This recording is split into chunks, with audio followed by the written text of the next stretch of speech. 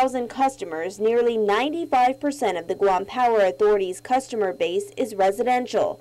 The rest of the customers are the government class, the Navy, and the commercial class. Consolidated Commission on Utilities Chairperson Simon Sanchez. Even though the costs are cheaper to serve the government and the business community, the rates that have been charged the government and the business community have been higher than it really costs to service them. And they've been made higher so that we could keep the residential customer rates lower. Sanchez says GPA and the PUC have been discussing how to correct the subsidy and inequity that's been occurring. It's been difficult, though, as GPA continues to raise its rates. Even now, the utility is seeking a 7.5% base rate increase over the next 5 years. The PUC is now left to decide how to transition to true cost of service to get rid of the subsidy that the business and government communities have shouldered for more than 2 decades. GPA is proposing to transition over a 7-8 year period to really, because we know it's going to impact the residential community the most.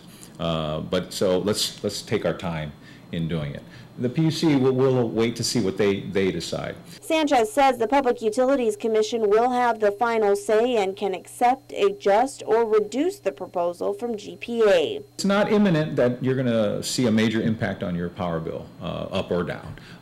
What's more imminent is the rate case that is currently under review. But over the next, depending on what the PUC decides, over the next decade, during this next few years, there's going to be a consideration about moving to pure cost of service, cost-based rates. Sanchez says there have been arguments supporting the subsidy, saying the business community brings in 1 million visitors a year and they can afford to pay the additional cost.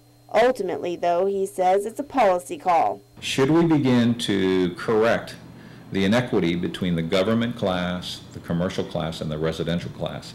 And if we do, what you'll see is government and business bills go down, but residential bills go up.